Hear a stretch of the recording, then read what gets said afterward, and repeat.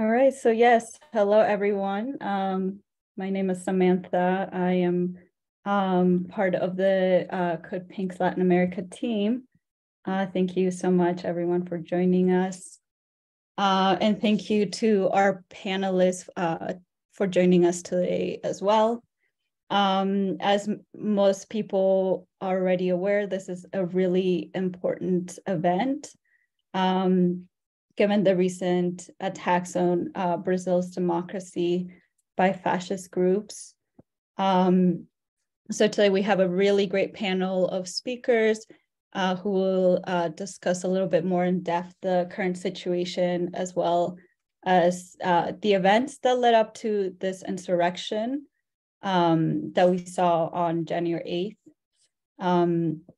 As most people already know, a group of supporters of former President Jair Bolsonaro attacked and ransacked Brazil's presidential palace, the Supreme Court, and Congress days after President-elect Lula Inácio da Silva was sworn in. And of course, this latest attack on a progressive government in Latin America is definitely not something new. It's something that we've been seeing throughout Latin America. And with the most recent attack on the government and on democracy being in Peru.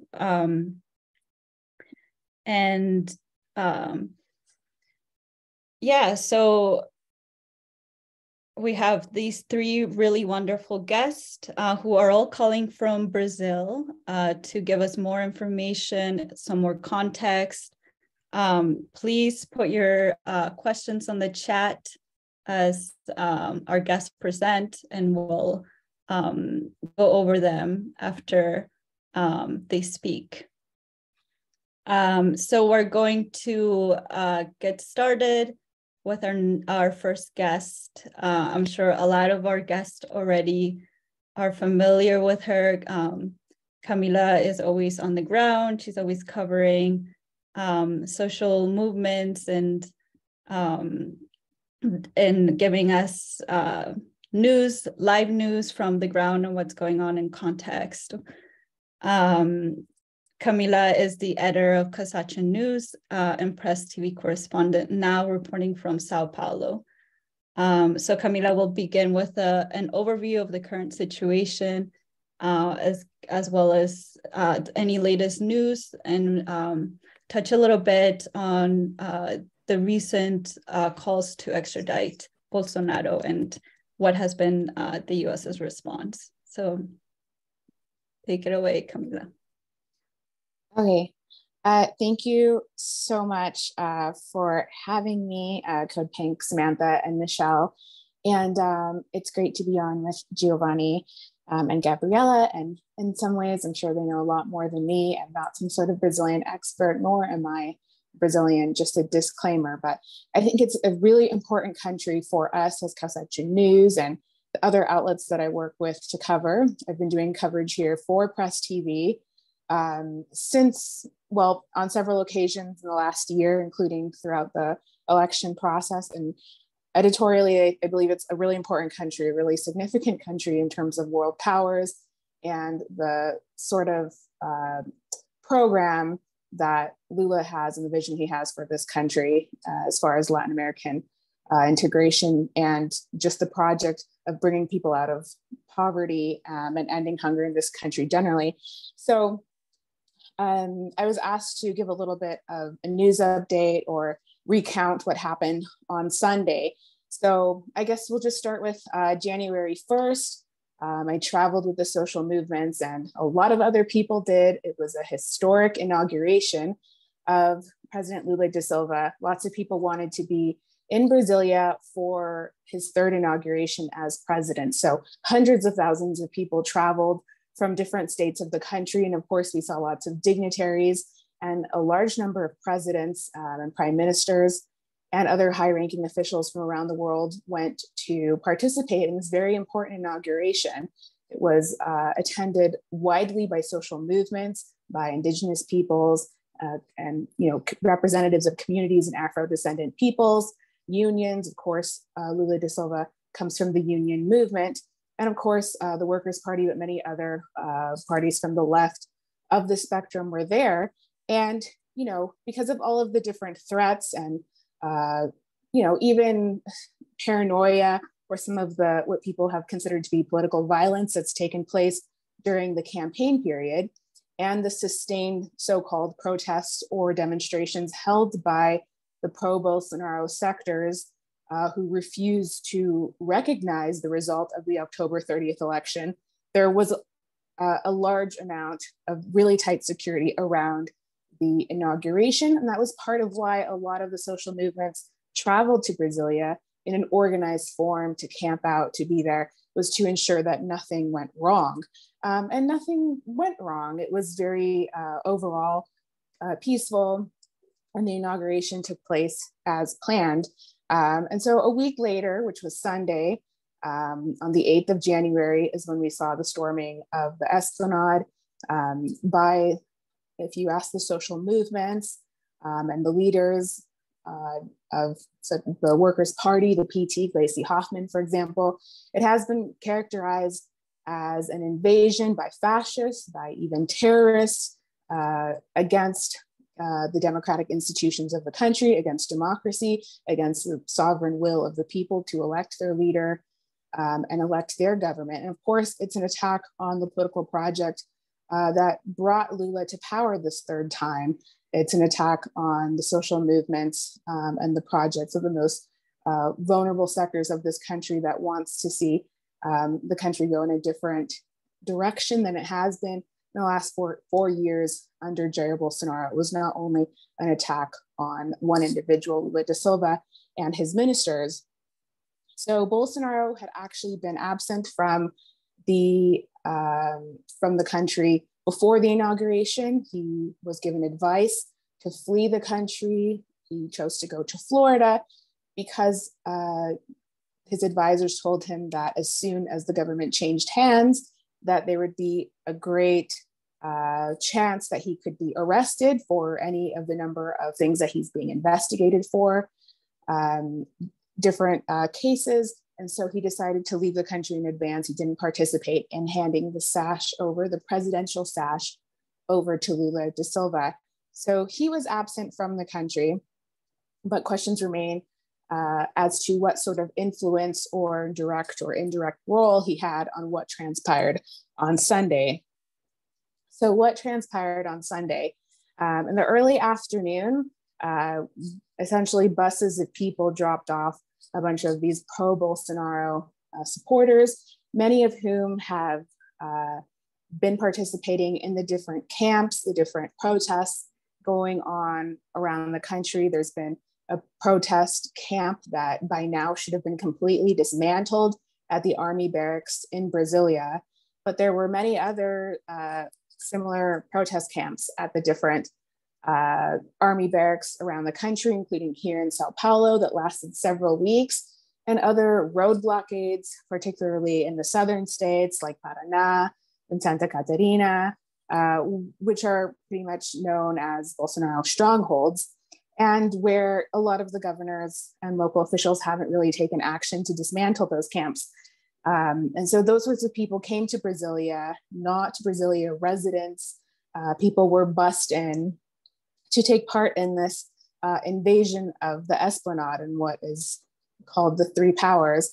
And so a big march took place throughout Brasilia. They ended up there at the Esplanade, which is the location of the Planalto Palace, the Supreme Electoral Court, and the legislature, the Congress. And so the police were there, of course, and they were shooting tear gas, almost like a joke. I mean, I don't even know how to characterize it because I've been in tear gas situations and I experienced repression by police many times in different countries, and it can really disable you if it's really strong tear gas. Obviously, there's different types of tear gas. There's also like stun grenades and different things that the police can use. And if you watch the videos, because the people who invaded these buildings were streaming on Instagram, they were live, it looked like a performance, like nobody was actually hurt. You didn't actually see people trembling or getting like severely injured because there was no repression, because the security forces were not in fact doing their job. As we saw when this huge crowd of people, thousands of people, maybe someone has the figure, were able to enter the Congress, the palace, and the Supreme Court. So in no way were they impeded. That was considered by Lula's government to be incompetence by those in charge of security. Those in charge of security in Brasilia, well, around the country, are the state governors, the state governments. And in this case, it was someone who, essentially was collaborating by allowing this to take place, as a pro-Bolsonaro figure. And eventually what happened later on was that Lula had to decree federal intervention in order to get the situation under control, which it was put under control very quickly. It only lasted a few hours. So in the entry, the storming of these different buildings, there was multi-million-dollar damage, including to art pieces, to chairs, to people's offices. Obviously the exterior of the buildings, shattered glass everywhere. Those videos of the aftermath can be seen online. There was one incident in which some of the people invaded a security intelligence room, and they took weapons, which is said to be something that they would have needed some information to be able to do that. There's sort of suspicion that they might have been given information to go there and take those weapons. They set fire to things as well, but they were sure to take those both lethal and non-lethal weapons out of that office. During the course of everything that took place, which was a few hours, journalists were reported being beaten, having their cameras and things and belongings stolen. And there were no deaths, but there were a lot of detentions, not necessarily immediately, of course, because for a couple of hours, they were just going at these buildings and absolutely destroying them with basically nobody there to intervene. You could see on some of the viral videos online that were posted by the Bolsonaristas themselves that police were just kind of standing, alongside them, not really acting. And in some cases, they're actually, helping them. And so in no way were they, doing their job of protecting these buildings.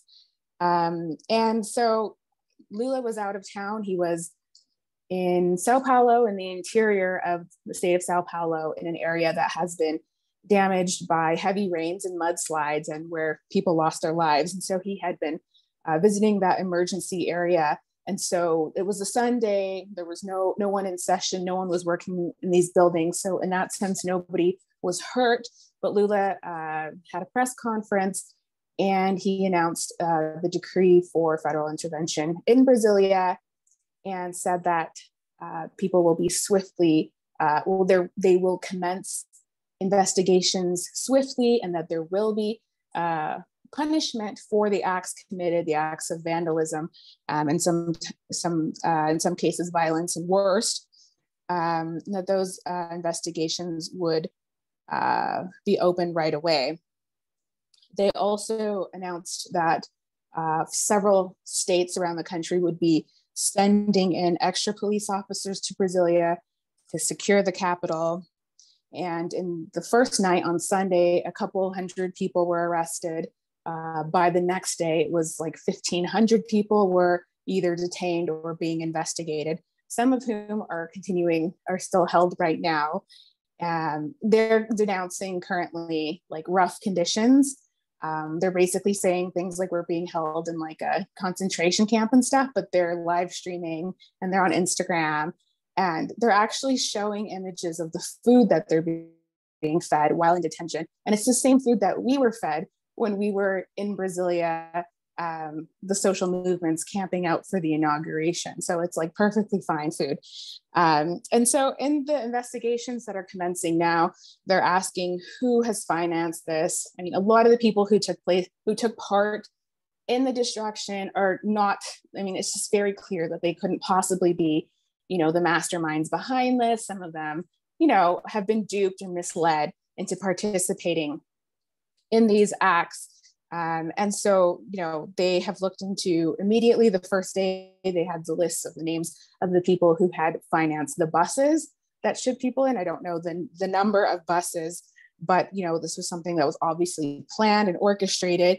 And, what Lula has said and others in his government and around him have said is that they suspect that who's behind this is, the sorts of businesses that are behind Amazon deforestation, illegal logging, illegal mining interests, agribusiness in general.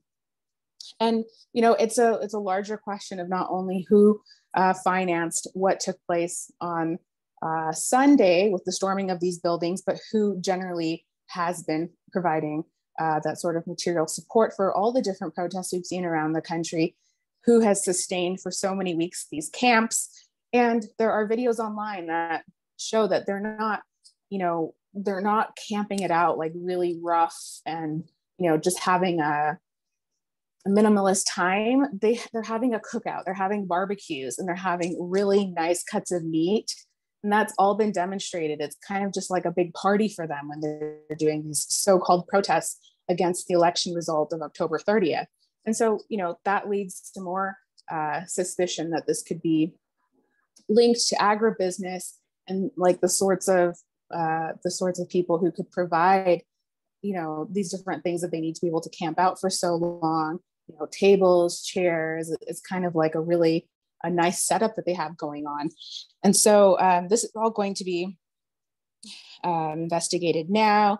And so then on Sunday, the social movements convoked mobilizations around the country in response. And so Monday, we saw massive mobilizations in all state capitals, but also in smaller towns and places around the country. I covered the big mobilization here on Paulista Avenue that marched throughout the center of Sao Paulo. And it was just absolutely massive. It's not just like so-called petistas and people who are supporters and members of the Workers' Party that Lula belongs to, but a lot of organizations, football, anti-fascist fan clubs like Santos, like Corinthians, and a lot of other countless organizations. It was very large.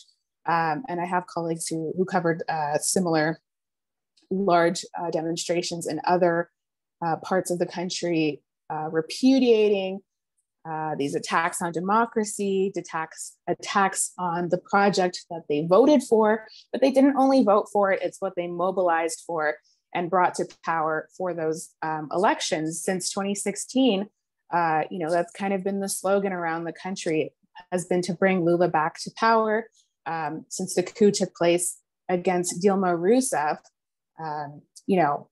a lot of Brazilians feel that this is the only person who can bring such a broad section of the population together in order to get the country back on track. So the question now is if Lula is going to what extent Lula and his justice minister and his government going to sort of crack down on everything that's taken place. A lot of people have been able to hold these road blockades and these so-called protests and try to cause damage to the economy. And they represent, a far right, more radical section of the population. And, they haven't been really arrested or there hasn't been a big response to them. Obviously, Lula has only been in power for a week and a half. But now that all of this has happened and has, escalated the situation in the country, and Lula has a lot of support, both internally, he has a lot of legitimacy. He convened all of the state powers on Monday. He met with all of the state governors and vice governors. They all came to Brasilia to meet. And it seems like he even has a little bit of support, to use that word loosely, from even, political leaders of other parties that are typically against Lula and everything he stands for, because people don't want to be associated with this level of violence and chaos. They want to, start this new presidential term on the right foot, at least cooperating on some minimal level with Lula. And so it seems like he has a lot of space to potentially pursue these real prosecution of these different people, not necessarily the people that they bust away to the stadium or wherever they're being held, but finding out who actually has supported these different acts and bringing them to justice, assuming that a lot of these people are local business owners or those sorts of people and not international. In terms of international, then they're looking into, of course, in what ways Jair Bolsonaro himself, because these are, of course, all followers of the ex-president, and his allies in the exterior, basically all in the United States, in what ways they have played some sort of role, directly or indirectly. And that's when we get to the extradition of Bolsonaro from the United States. The State Department did directly address this this week. Well, not directly. He couldn't say Ned Price, the State Department spokesperson, could not actually name Jair Bolsonaro, and he couldn't speak to his case. But a couple of different journalists tried a couple times to press Ned Price on this issue. And essentially he traveled to the United States. He's been in Orlando and Miami, I believe, on a 30-day visa as a head of state, as a diplomat or head of state, which is its own distinct visa. Obviously now he's no longer president, but because he's not in the United States for any official business or reason, he, like just about anyone else, will have to go through the process of seeking to renew his status, prolong his stay there, have some other reason to be in the United States, because that the status that he's on currently will expire, even if he's in the hospital or has some health condition that he's receiving treatment for. And of course, there are some calls being made from members of the US Congress and other US personalities about questioning, the Biden administration on why this person is allowed to be in the country and calling for his extradition. There's going to be a lot of people here in Brazil calling for Bolsonaro's extradition so that he can face justice here in Brazil. But it's unclear, but Biden and Bolsonaro are not exactly allies. So it's unclear how that will all go down once his visa expires. We know also that members of the Bolsonaro family have been seeking citizenship and status in Italy and trying to go another route. But the Italian prime minister, who's far right, also denounced the storming of the Capitol. So it's unclear what options Bolsonaro has and for how long he'll be able to stay in the United States. But those calls for his extradition are beginning now. So I'll hand it over to you guys, and hopefully we can circle back with more questions later. Thank you so much, Camila, for that wonderful overview. It's very clear that that Lula has support internationally, and it's great to hear that he has a lot of support nationally as well. So now we're going to be speaking with with Gabriela. Gabriela is also a journalist, and she is calling in from Brazil as well. Thank you so much, Gabriela, for being here. And yes, she will be speaking a little bit more about the response from students and social movements. And yes, you can go ahead and take it away. Thank you, Samantha. Hi, I'm so glad to be here. Thank you so much for the invite. So good to be with Camila and Giovanni. I know their work is so great. It's so good to talk about it. And I guess it's so good to talk about it with a North American community and space, because the first thing that we said, like I was with a couple of friends, we were actually enjoying Carnival because no one expected this to happen right now. As Camila said, it was something that the attempt of coup happened without actually a trigger, you know. Nothing really happened. We haven't had any problem with the government, no bigger news. We only have had the nomination of ministers and secretaries of government. So nothing was really happening, and there was no trigger. So we were actually enjoying our first week of vacation in 4 years as social movements. I guess Giovanni knows that we haven't stopped working in 4 years heavily, more if you count the last elections, which was very, very, very hard and very difficult in 2018. So when it happened, the first thing, I guess, we all looked around and said, like, this looks so much as the attempt of coup in the Capitolio and the Capitol in the United States, which has recently completed a year, I guess. And 2 years, Giovanni, thank you.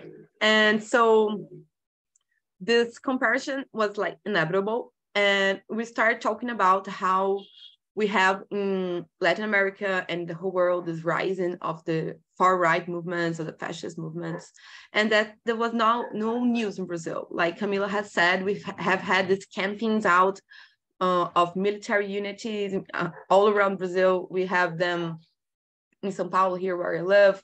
I've seen them in other states of Brazil, very heavily in Rio de Janeiro, where Bolsonaro is from. So we knew that things were not peacefully being held here in Brazil by our opposition. But at the same time, we were kind of managing it. I guess Lula was trying this first moment, this first week, this first few days of government to work and try to organize the house, because everything was so messed up. We have had the transition government, which has worked for the last 2 months, and they have brought us a description of what was going on inside the government with the government finances, especially. And we were confronted with the fact that Brazil was broken, and then we had so much work to do. And there was so much work for the government to do and so much work for the social movements. And I guess Lula was in this first moment trying to organize everything, choosing its ministers, having its first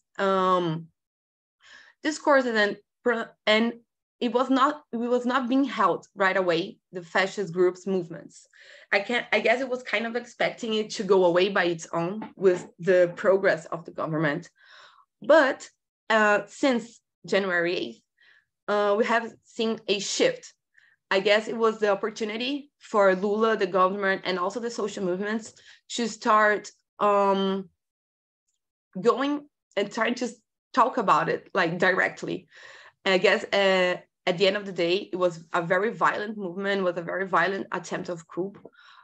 And we had so much destruction, as Camila has told us, so much works of art, and it was so shocking. But at the same time, it kind of inverted the discourse in Brazil, because even many people who used it to support Bolsonaro, you could see in the social media that people were against it. Even a lot of fake news emerged, people saying that there were people who were hired to destroy everything. There were people from the left wing, and there were not real Bolsonaro supporters and that kind of thing. But all those fake news have been dismantled the last few days, which is very, very good that their discourse and their narrative are not being held. And through this, the social movements have been pulling a campaign against amnesty for Bolsonaro, his family, people from the government, and also the people who have participated in this attempt of coup. So we have shifted the situation, and I guess it has become an opportunity for us in Brazil to talk about what has been happening, to talk about fascism in Brazil. Lula, in his first time he spoke publicly after the event. He already said this is a fascist movement, and which was very important to us to give it a face, because we have been talking about fascism in Brazil as social movement for 4 years, and it was so hard to illustrate that to the society, and they have done it for us. They have shown us what fascism is, what is this far right can do, what is political, how do you say it, political opposition, illegal opposition can do, what an far right position can do, and it has been shown us. And then on the 10th, we went to the streets in São Paulo. We had 60 to 70,000 people on the streets. We're so much more than were in Brasilia. So we could show them that we had big support for the government. It is so important for us right now to show that the government is not working alone, that the social movements and the other parties, other left wing and center parties, they are all, and also a few right parties who, even Bolsonaro's party has spoken against this movement. So no one is actually backing it up. And that's why the investigations are so important for us to understand and give the names to who has done it, who has ordered this attack. But the social movements have been using it very well to talk about the situation in Brazil, and also in a more talking about justice and talking about what has been doing, the government has been doing. You know, Lula and the Supreme Court have been clearly been working to take this opportunity to dismantle these campings, to investigate people, to also, for example, I guess Camila didn't mention this, but I guess today or yesterday they have arrested 50 police officers from Brasilia who should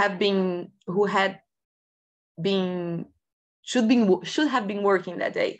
And then, as we saw from the videos and the recordings, they were not. They were like being very easy on the protesters, the Coupes, the terrorists, and these people were arrested and now a huge investigation. It has been done. A lot of requests for Bolsonaro extradition, for Bolsonaro's investigation, and his part on everything are being held. So we know that a lot is being doing that we thought we were going to take a longer time. I don't know if Giovanni agrees, but I thought the investigations and all of our work as a social movement and all of the progress we want to make, we're going to be done in a few months, but they are being doing right now because of the situation that was presented. And I guess we are in a state of alert as social movement. Tomorrow is programmed another manifestation in Brasilia from the social movements, the left-wing parties and progressive people. They are going to go to Brasilia to make a demonstration in support of the government, against the coup, against fascism, which is also very important. And we have a great amount of people organized and ready to face the next steps that we have to take. Also, we had many demonstrations of the supporting the government. We had them internally. I was on Monday in a act that was promoted by the law school of the University of São Paulo, which was very important, with many people who actually had already in last August, made a letter to the Brazilian people talking about democracy, talking about the importance of defending our democracy. They were reunited on Monday to reinforce their position against the coup, against fascism in Brazil, saying how much it's important for us to support the government right now and to make it hold strongly as we are doing. And also we have seen many supporters from many other countries, many other parties, presidents, leaders who have talked on on behalf of the government, saying that they were against this kind of demonstration, that they support Brazilian democracy. It happened with Biden. Biden talked about it. He called Lula, and they had like this. Lula is a figure. I guess it's also important for people to understand who Lula is in Brazil, who Lula is internationally, which is a figure that represents dialogue, a figure that represents this midterm between social movements and rich people in Brazil and the agro and all the social sectors we have. And he has always been very successful in maintaining a good diplomatic relationship with everyone, every country. That's why during his government, Brazil had an increase in its participation in the UN, for example, in very many other international organizations. We have had a lot of construction in our region, Latin America, in the South America. It got stronger as a region economically, in its political relations. And that's why he also represents a new moment for Brazil. And he's going to use all this political capital that he has, this possibility that he has to reconstruct the country in a different way, in a way that especially people from the rural and these people who Camila has said are destroying the Amazon forest and are exploring in a legal way, actually, the nature resources of Brazil. And it represents a problem for a lot of people, for this kind of people, and that's why we need to investigate who's behind this attempts of coup and these attempts of dismantling the government. And I guess a few things that happened that are very important internationally, since we're talking here with people from other countries, it's how, for example, Lula has re-entered the CELAC. So, I don't know how to say this in English, but it's the Latin America community, Latin American Caribbean community. And also, recently, the president of Colombia, Gustavo Petro, was in Brazil for the inauguration. And he had a very interesting interview. I guess a lot of people have seen it, which he talked about how the left wing has reemerged in Latin America. We have many presidents from left parties and progressive thinking parties, and it has been crowned with the election of Lula, and which represents a lot of change for the region, a lot of change internationally as the region talks to the entire world. Because with Brazil, which is the biggest country, not only in its size, but also economically in the region, it means a lot of power for this kind of organization, for this kind of political relationships. And Gustavo Petro was here, and he talked about this new moment for Latin America, and he talked about how important it is for us to develop our country and develop Brazil. And that's the kind of thing that Lula represents, and is exactly the opposite of Bolsonaro has done the last 4 years, which was to destroy any kind of sovereignty we have in Brazil, any kind of independence we have as a country in our economic relationships and our finances. And now Lula represents a new chapter, and it's very threatening. That's the word I was trying to remember. Very threatening to many groups. And I guess we're going to have to stay focused to respond as this kind of thing happens. But I guess as a whole, the government and the social movement have been answering and responding to this event very, very rapidly and very assertively, which is very, very good for us and very hopeful. And I guess this is it. I guess I've used the minutes I had. And thank you so much for the invite again. Thank you, Gabriela. And for our guests, for our attendees, please remember to put your questions on the Q&A, and we will get to them towards the end, unless you have a specific question for one of the speakers. So now we will be hearing from our last guest speaker, Giovanni. Giovanni is an internationalist by passion. He has a bachelor's degree in international relations and is doing his master's in world political economy at the Federal University of ABC, with a research on international security and geopolitics of the Amazon basin. He's an activist and part of the national coordination of the Movimiento Brasil Popular. So, Giovanni, you can take it away. So thank you so much, Samantha. Thank you so much, Gabriela and Camila, Michelle, for having me here.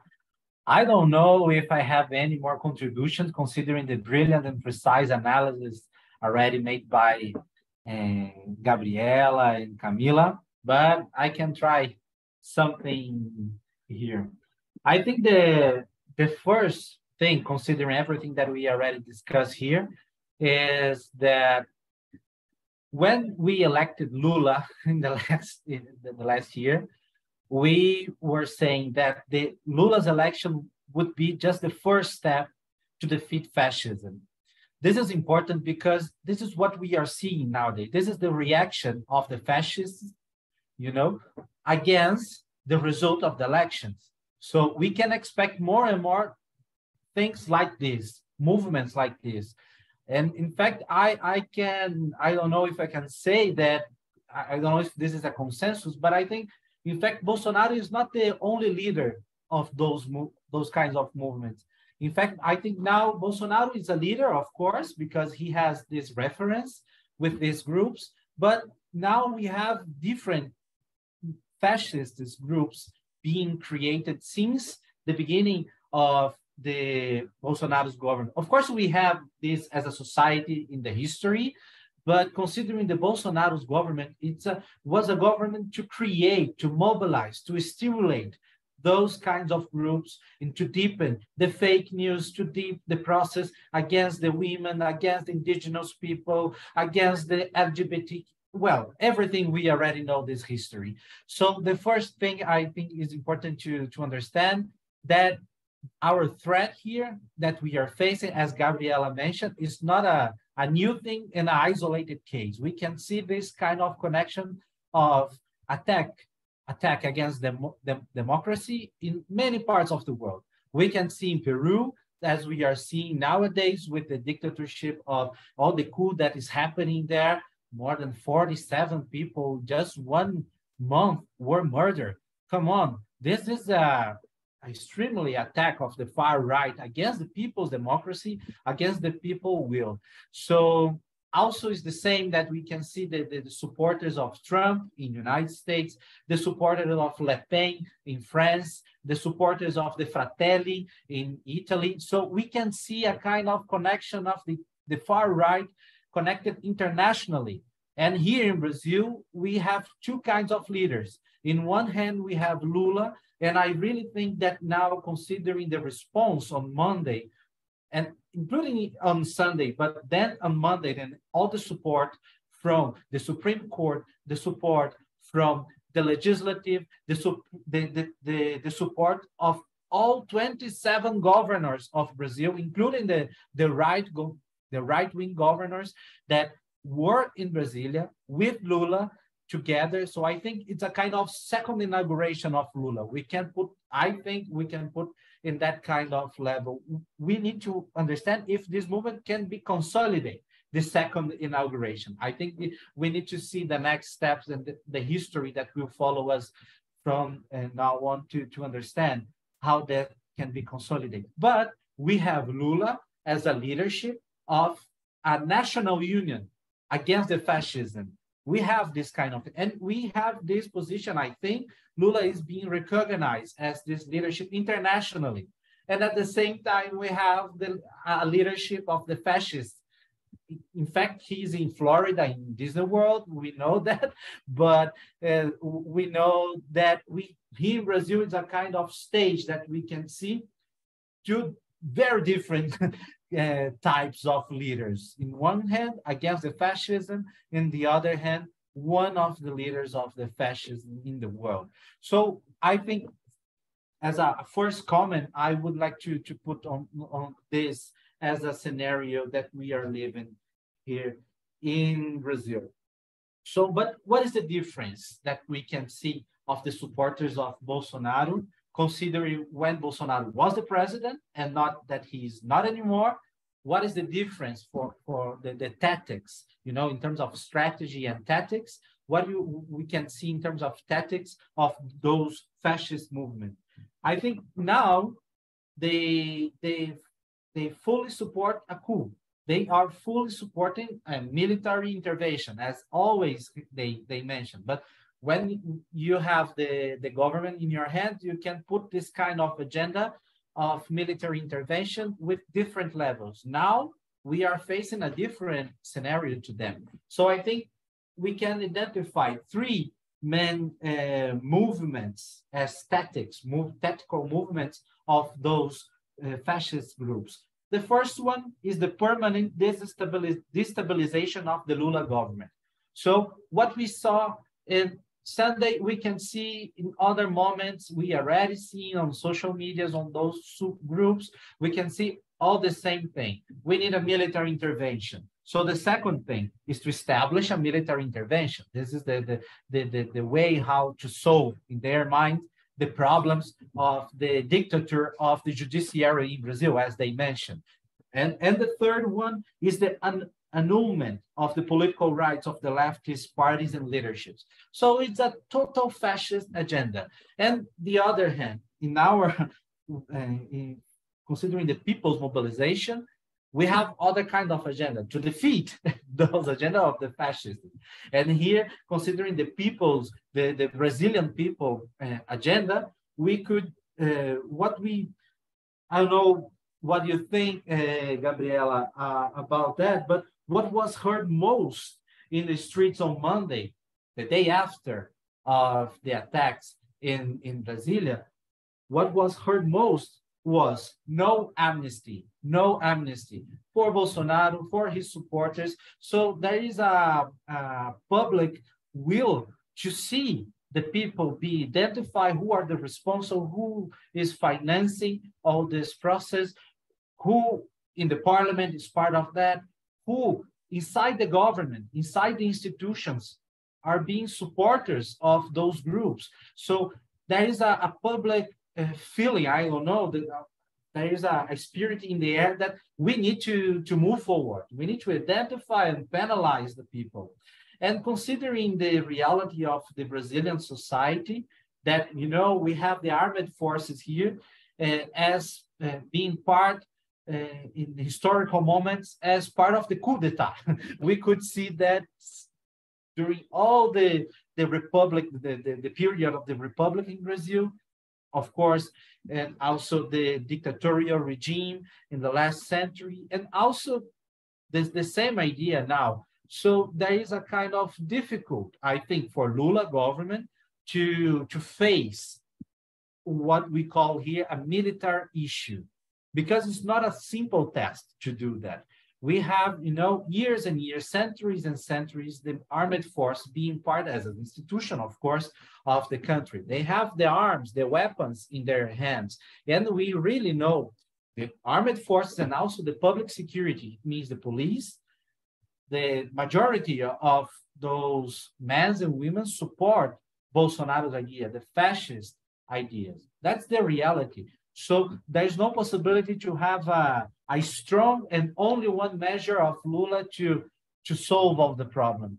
So there is a complex issue with many, many layers that need to be faced.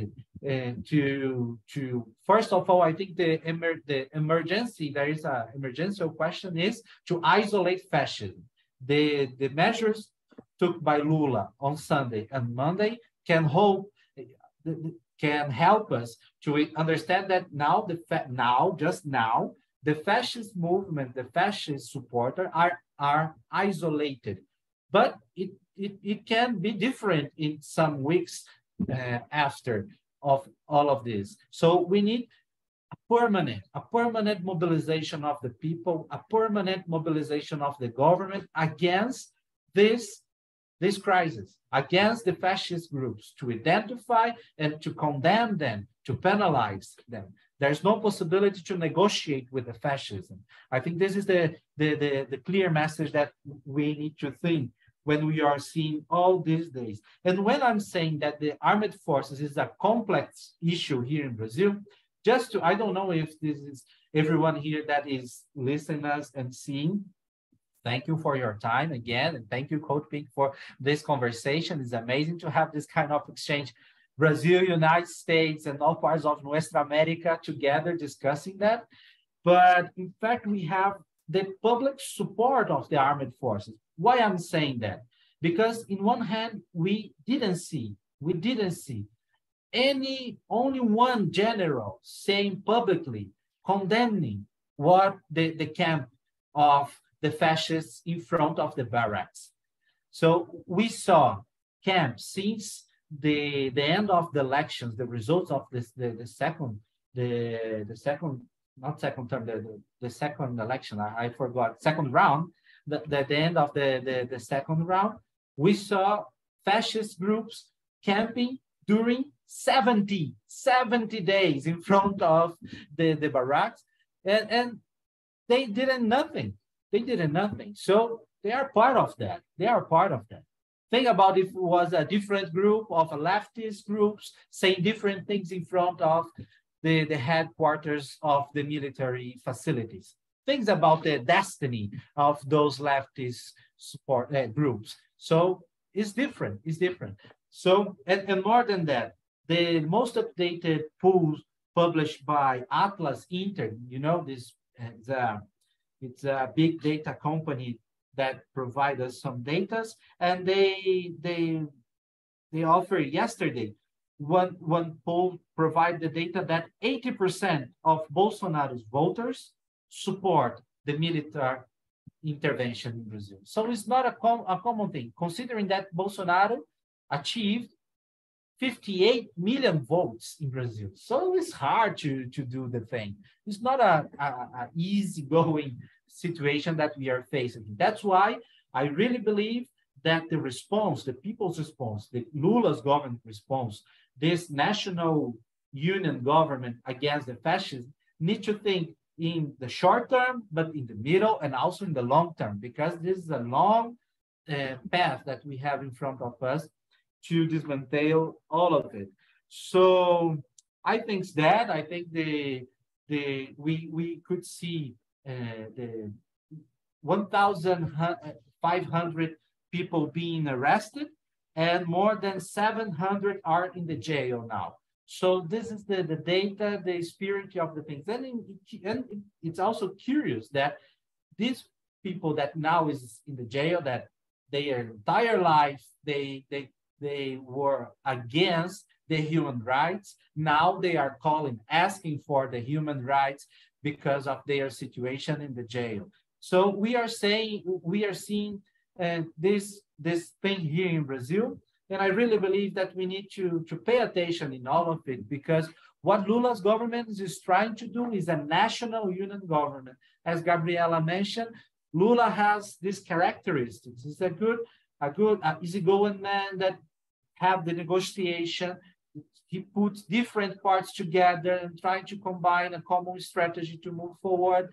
In fact, because of this, many times the left-wing organizations protest against Lula, because sometimes he made negotiations with people that the left-wing do not agree. But this is part of the process to be the president in a capitalist country, I think. Yeah. So I think it's also part of all these processes, as I tried to mention here, and trying to explain the complexity that we face in terms, specifically the military issue here in Brazil. I think we have the president that have the best conditions to move forward a plan of unity, a national union of the institutions. So liberal is the idea is so liberal, in fact, because we need to support the liberal ideas when we are seeing the rise of the far right. Yes, so this is a kind of tactical movement that is important, that I really believe that we have the conditions to move forward. But in fact, this needs to be a movement, a permanent movement of mobilization of the people on the streets to express people's power, people's support of this agenda, of identify the responsibles and penalize them. So now the Brazilian organizations, the people's organization here in Brazil, are calling for a national mobilization next Sunday in Brasilia again. So trying to move forward a permanent agenda on social medias, on the streets, on parliament, on all kinds of institutions to mobilize the support to this agenda, to defeat the fascists permanently. So it requires us this energy, this effort of bring together the efforts of all kinds of political spectrums.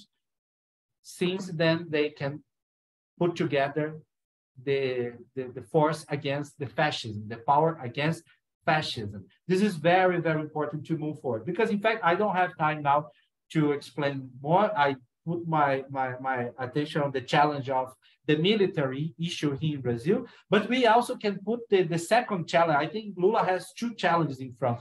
Now we are seeing, because of the recent the situation on Sunday, the military issue, but also we have the economic issue, specifically the neoliberal agenda in Brazil. This is other part of the same coin of the fascism.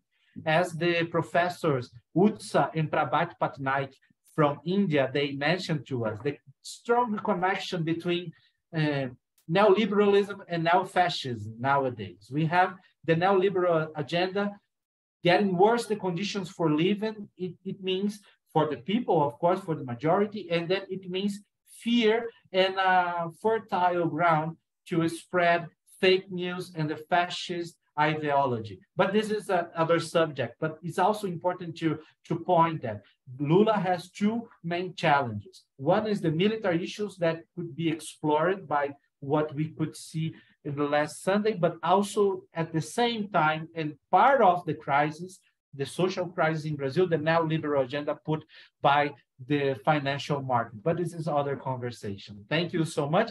And just one thing that I saw, a question and answer box here, why Gabriela mentioned a new movement of Lula nowadays. Because of that, Lula, this third governor of Lula, now there is a specific characteristic, because we are talking about the government after Bolsonaro, and it means a government of reconstruction of the country.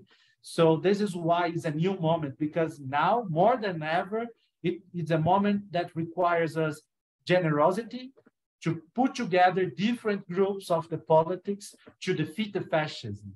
Our difference are not overcoming our will to defeat, isolate, and defeat fascism. I think this could be a good start to answer that. Thank you so much, Samantha. Thank you, Giovanni, for that very thorough and complex overview that really just like situates what's going on in Brazil just to a global issue. And I think it's really great, this connection that you made between neoliberalism and fascism. I think that it really does go hand in hand. And the fact that, that fascism was not going to be defeated by an act just by Lula, but it will need a strong social movement and taking the streets and organizing. And I think that applies not only to Brazil, but it's a lesson that we can also be taking here, as well as other parts of the world where there's threat of fascism and the rise of fascism. So thank you so much, Giovanni, for making all those connections. And it looks like we do have a number of questions here. And thank you for answering the one about the new movement of Lula. Here we have David Paul. What has the military been saying, and what do you think they will be doing forward? Because I understand many government powerful positions are made up of military from the last government. So I'm not sure who would feel the most comfortable taking up that question.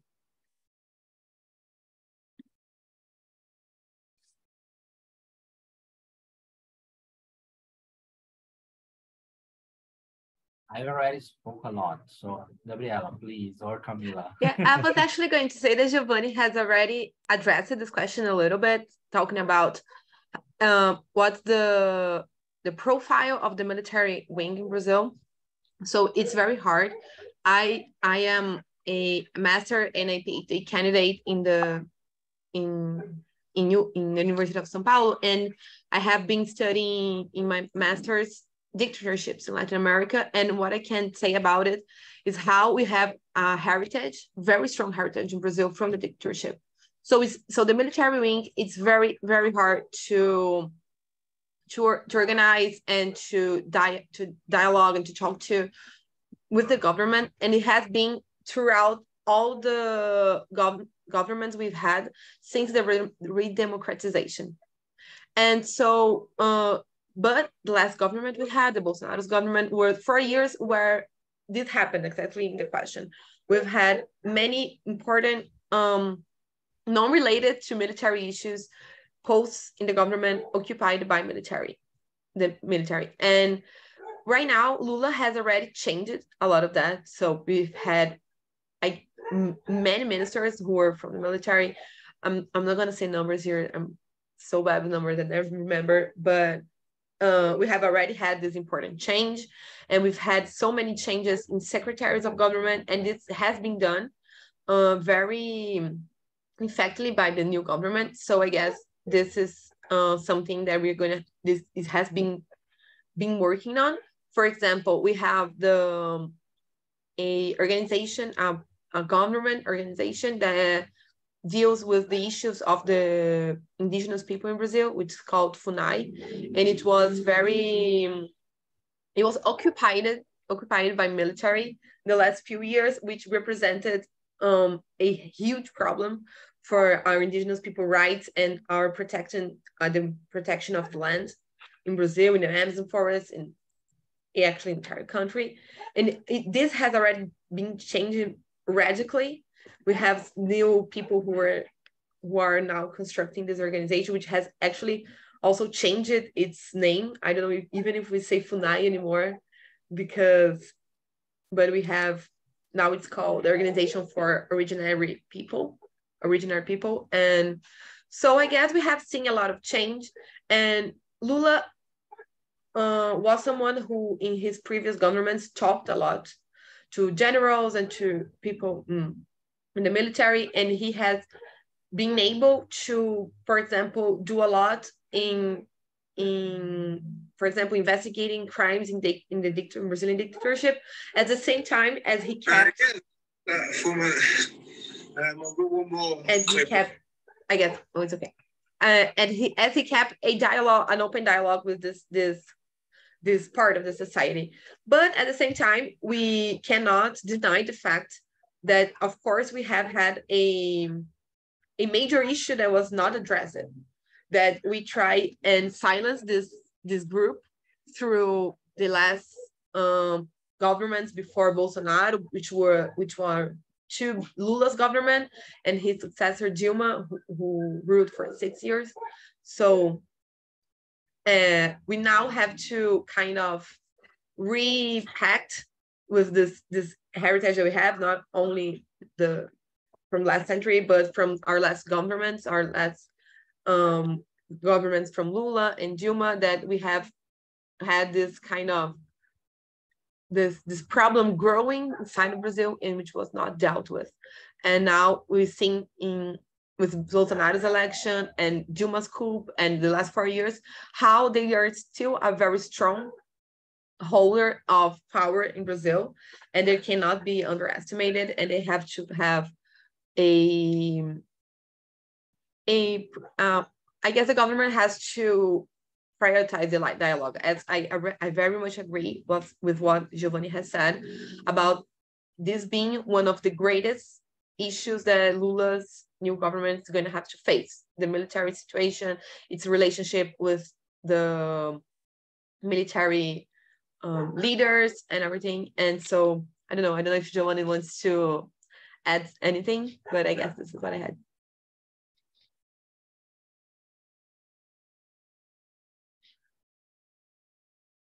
Do you have anything else to add, Giovanni? No. This is precise. Thank you so much, Gabriela. Yes, I think it is very visible that this will be one of the biggest issues that Lula will have to face in his new government. Here we have another question from Clark Joseph. Is it true that 95% of the wealth of Brazil has been confiscated by 5% of its people? I think this question gets to the issue of inequality, and in Brazil, just as is the case in a lot of Latin American countries. I really don't know the exact number, but in fact, Brazil is one of the most unequal countries in the world. So, of course, we would be, I don't know as I mentioned, the precise percentage, but in fact, we can see will be an absurd, a tragedy, of course, this, because we have a rich country, as you know, water, land resource, a natural resource, a lot of people, and a good market to sell things and to exploit too. So I really don't know the numbers. Sorry about that. I was not prepared for that question here. Maybe Camila, our most updated comrade here, can explain that. I don't know, Camila, if you know this information. Oh, not I. No, I'm half in Peru land mentally right now, but I wish I had that information for you. But it sounds to be, like it seems like that's largely the case in all countries, right? I also don't know. All right, thank you. And Clark, I'm sure we can look that up on Google at some point. Here we have another question by Stephen Matten. I just read the 200-page executive summary of the January 6th committee in the US. Is some similar investigation possible in Brazil?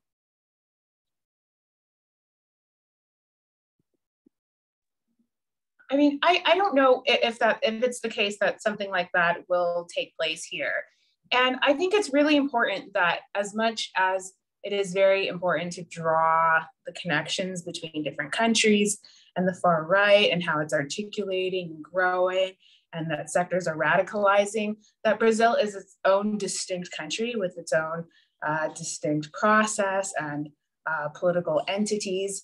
And I think it's very serious and distinct that there's a far right here that is receiving perhaps material support and being inspired by external interests. And that was not the case in the United States. In the United States, honestly, I would be very cautious about calling what happened. I don't know what the position of CODEPINK is, for example, but I'd be very cautious about what happened in the storming of the Capitol in Washington, calling that a coup, because those were really like US citizens that stormed one government building, whereas in Brazil, it was 3 buildings. They have total disrespect and contempt for the Brazilian institutions and democracy here.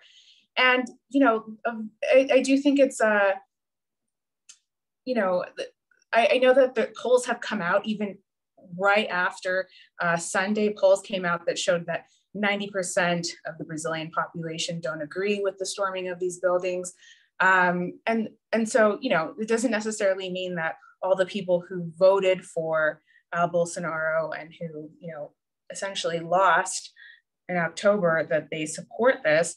But, we do have to remember that this is genuinely a popular government that was brought to power by years of organizing by the grassroots. And that's not the case in the United States. The United States is a very corrupted and very elitist electoral system in which third parties aren't able to exist really. You don't really have third parties in most of government, including on the state level throughout the country, and that this is a country, the United States, that systematically disenfranchises voters to this day, in which people can't vote on the basis of being Black, in which gerrymandering exists, and all sorts of other things. It's so deeply anti-democratic to its core, the political and electoral system of the United States. And so I'm not trying to give legitimacy to the people storming the Congress in the United States, but I am just saying that perhaps instead of right-wing supporters of like right-wing talk radio host or something storming the Capitol, it could have also been Black people storming the Capitol, or, you know, like sort of like Black Lives Matter supporters, or some other group. There are a lot of reasons why citizens of the United States might feel justified in sort of carrying out these sorts of acts against police stations, against all sorts of different things. It literally is an authoritarian state and a dictatorship that you live under there in the United States. So I don't think it's the same. You literally have, you know, billionaires in the United States that are financing anti-democratic acts in Brazil. And I think that should be the real concern. What happened here truly undermines democracy, because this is a country that has potential to even have a revolution in the near future, whereas the United States really is not at that point, because it doesn't really have social movements and mass movements that have articulated on that sort of level. It doesn't really have that ideology among any of these different sectors that exists here in Brazil. So, I mean, that's just the one thing that I have to say, because, you know, I've been invited on to a lot of radio programs and different interviews and stuff like that, where a lot of, you know, they're trying to draw a lot of similarities between the two things, because of course in Brazil, it was a copycat action in some sense. But I do think that the two processes are quite distinct. And, you know, this idea that there are people perhaps in Florida that are financing terrorism here in Brazil, just the way that people in Florida have been financing terrorism in El Salvador, in Cuba, in Nicaragua, and in Venezuela, I think is something very severe that puts this on another level. Yes, thank you, Camila, for making that really important distinction about the two countries and different political process that we have are completely distinct. I think it's really important to bring that up, considering that our mainstream outlets are you know, making a very strong case about comparing these two issues and kind of just glossing over the nuances of the distinctions. Giovanni, did you want to say something else? Just a brief comment considering that question, because it's important to understand that now the Congress in Brazil is in vacation, you know, it's on vacation. So they will start the work on February. Since the end of this month of January, it means the vacation, we will have this federal intervention being applied, because what Lula decree mentioned is the federal intervention. The deadline of the federal intervention will be the end of this month. So considering that, all the process of investigation, penalize, and all the process to investigate all of it is in the hands of the federal intervention. So as people's movements, we are looking forward for this kind of possibility to move forward the investigation. And in fact, on February, once the Congress could start the legislative year, we would like to see in the day one or the first week being created a parliamentarian commission of inquiry. I don't know if I can say properly in English, but here in Brazil, we say Comissão Parlamentar de Inquérito, what is called CPI. That is just that process of the MPs discuss and investigate all the process. As we saw during the pandemic, that the Bolsonaro's government faced that kind of commission. We would like to see the same commission by members of parliament discussing, investigating, and penalizing it can also move forward and could mobilize the news, mobilize the outlets, mobilize the people with daily information, you know, considering this kind of investigation of these commissions. So it's a kind of TV show that daily we can see new information, new names, new people, try to find, to identify the responsible for that. So we are looking forward for this kind of investigation, of course, but until the end of January, everything's in the hand, on the hand of the federal intervention. It's not possible to have a member of parliament commission yet because they are on vacation. We are facing that situation. So in February, we would like to mobilize this kind of energy to have this commission be installed. It's that. Thank you, Giovanni, for answering that question. And we have a few more questions here, which are very similar. Is defund the military an option in Brazil? Does the military have independent sources of income?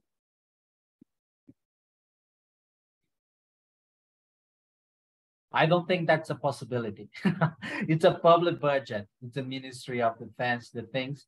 And also military, there's no independent or autonomous source of funding. Everything's public budget.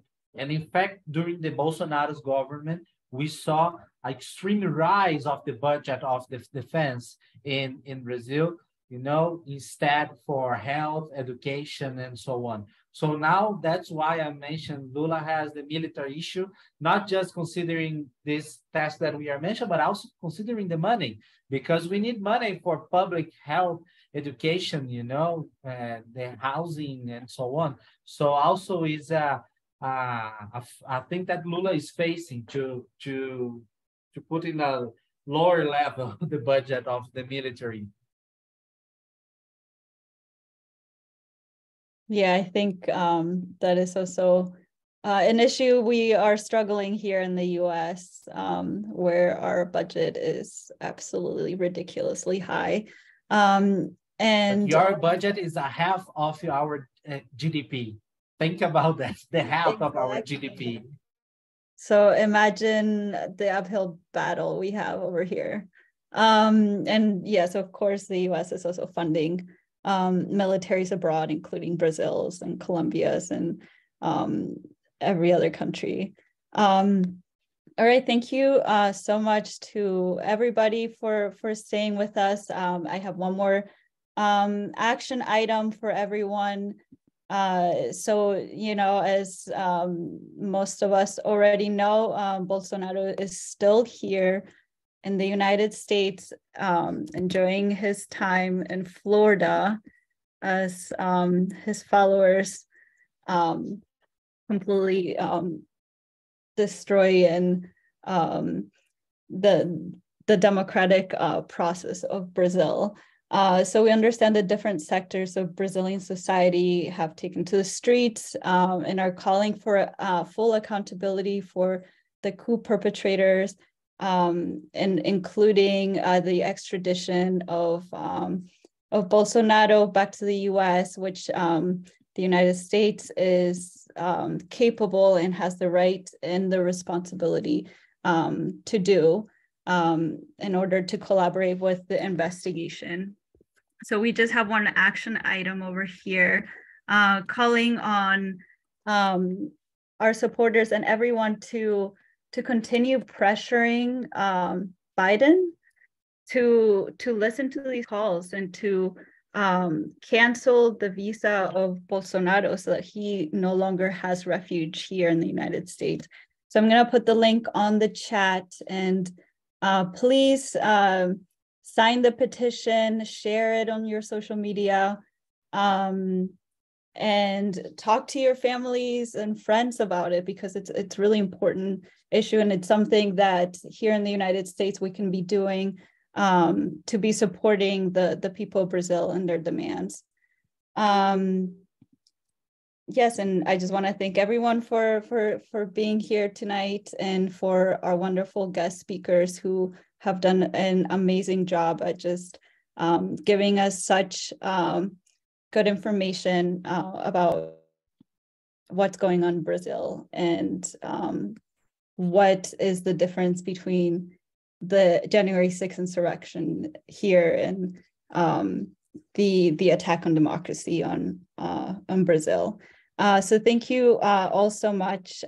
This webinar has been recorded. It will be uploaded to our YouTube and will be shared widely. Thank you so much, and I hope everyone has a good night. Thank you, Samantha, for moderating, and thank you, Michelle. Thanks, guys, for the invitation. Good night.